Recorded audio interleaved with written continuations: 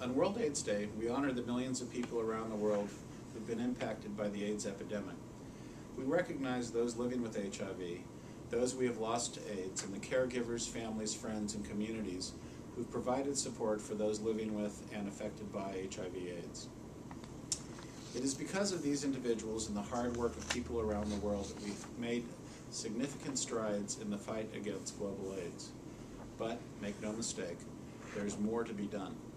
And America is committed to working together with our global partners to ensure the fight against AIDS is won.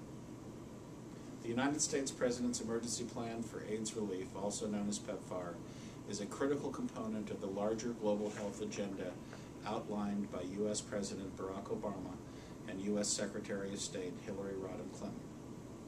As part of this narrative, PEPFAR will continue to partner with nations to build enduring national HIV/AIDS responses and support country-led efforts to make universal access a reality for their citizens.